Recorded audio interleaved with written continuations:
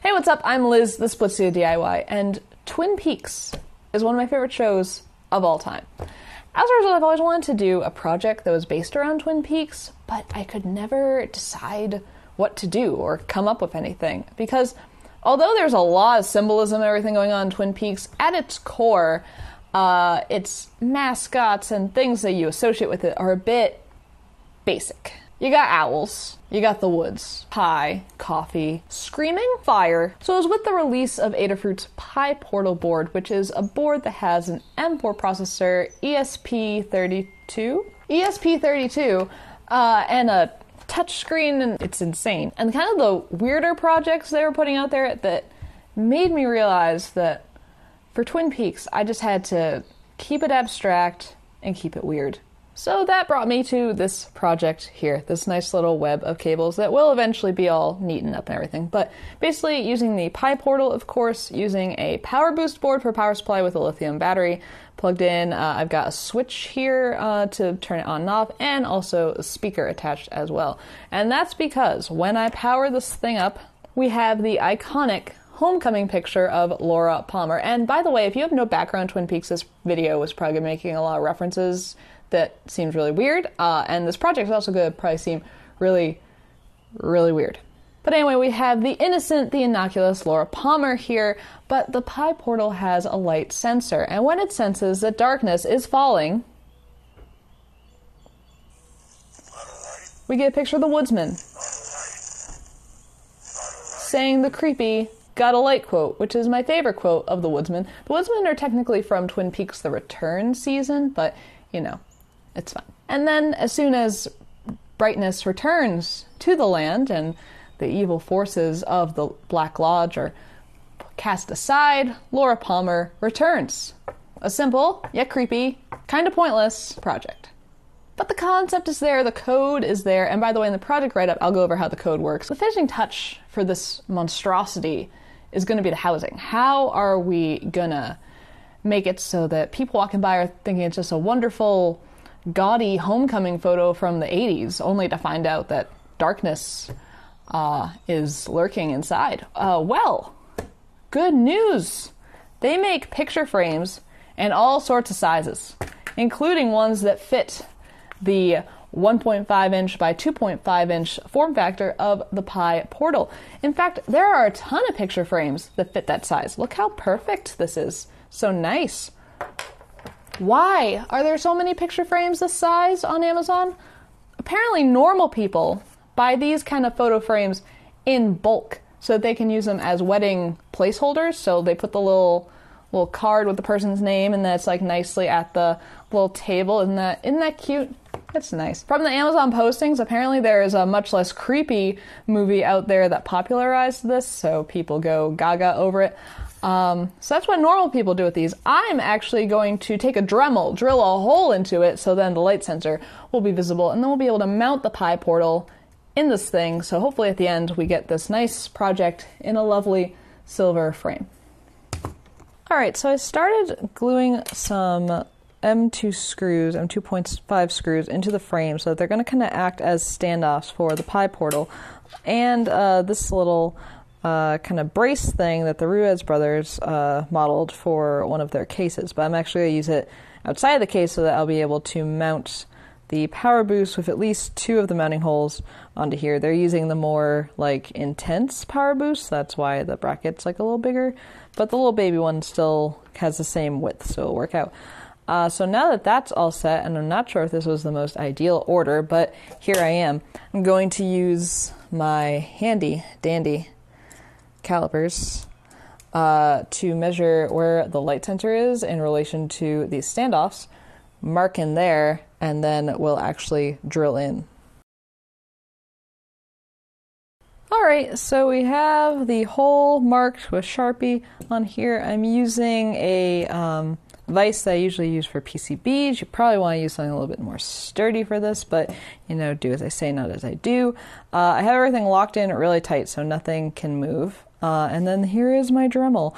The bit I'm using is like a carving bit, but it's kind of like stepped and it's very sharp. So I'm hoping that we'll be able to kind of get a nice gradual hole.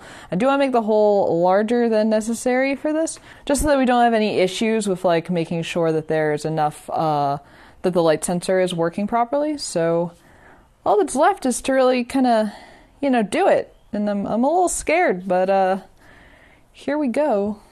All right.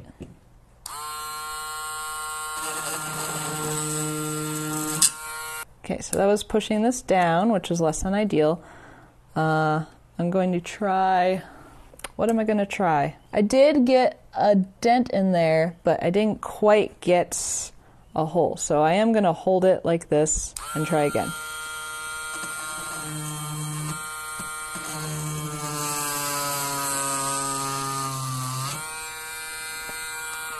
So that is just pushing the bit in.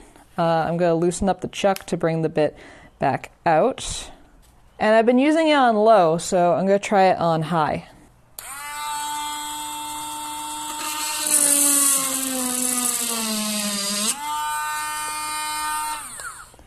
And we do have the starts of a hole there, which is great. So I think we're in the right direction.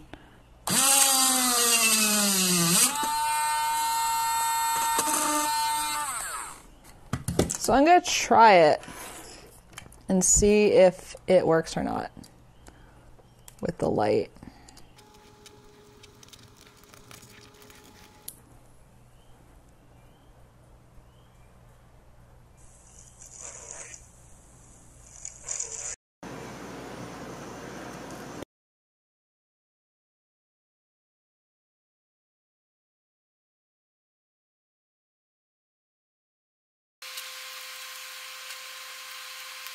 Okay, hold on, stop, just stop.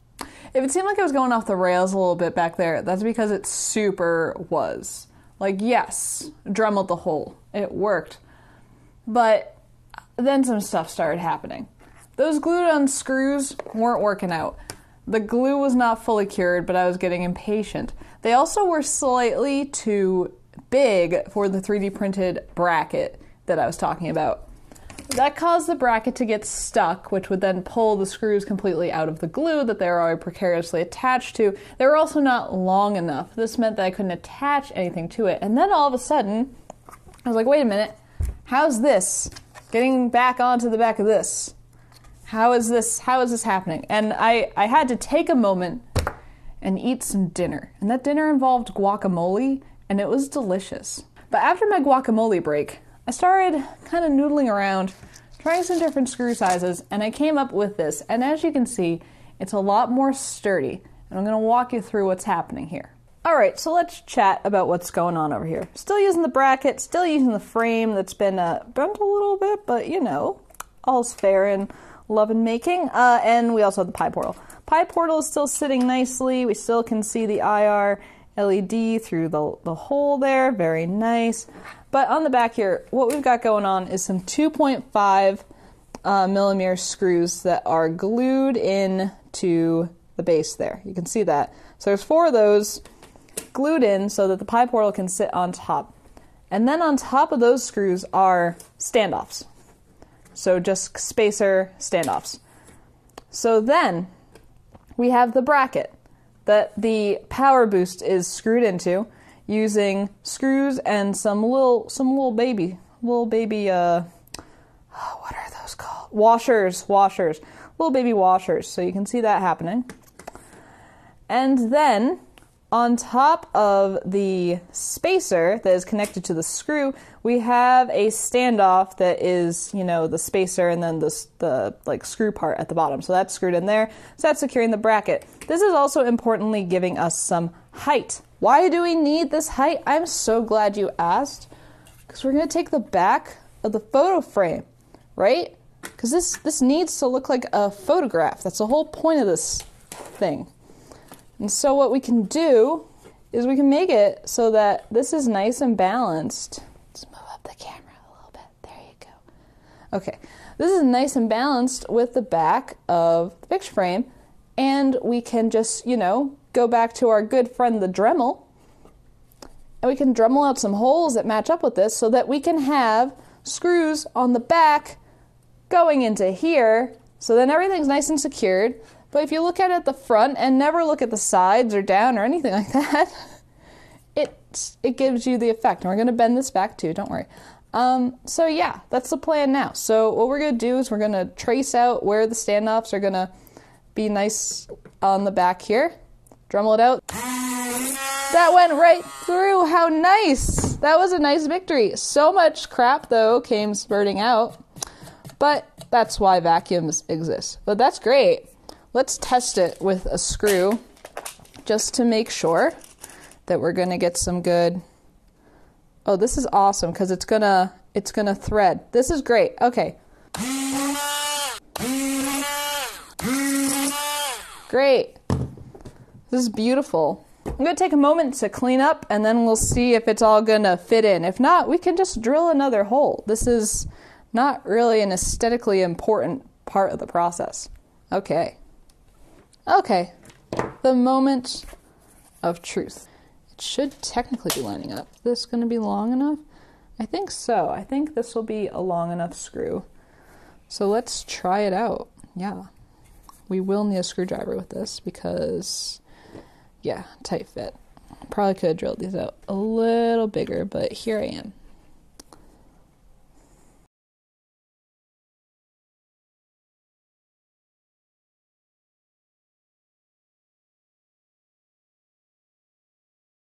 Not too shabby. Okay, let's do it. There's Laura.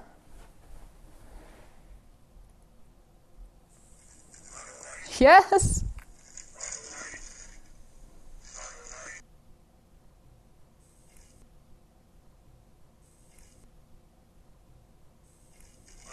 Oh, I'm into it. I'm really into this. Here it is. The housing was an adventure, but in the end, it all worked out. So before I had a 3D printer, I used to do stuff like this all the time. If you've been with the channel for a while, you may remember some of my finer or less fine moments with this Dremel. I've Dremeled out everything from shoeboxes, PVC pipe, another picture frame, pencil boxes. It just forces you to be a little bit more creative when you don't have the digital fabrication tools like 3D printing or CNC or anything like that. So just because this project fits so well into a picture frame, that's why I wanted to do it. And I really didn't want to give up, and I didn't want to go for a 3D printed solution. I kind of wanted to challenge myself, especially when I found these terrible things for $1 and change, which I'll link down in the description. You can use it for your DIY projects, or hey, if you're a normal person and getting married and having a normal wedding, then hey, that might be a solution for you. Great. Overall, happy with this project. It was a nice reminder to be patient and to take breaks and eat meals.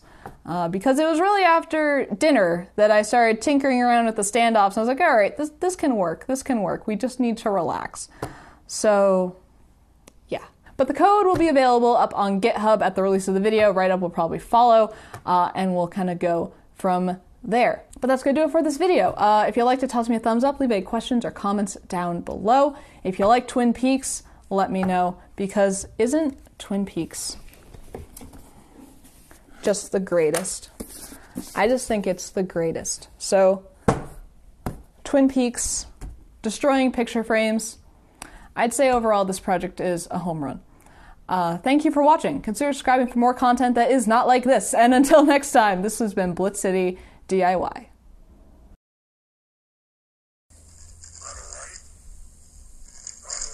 Do you have a light? Answer the man. He's asked you a question. So rude.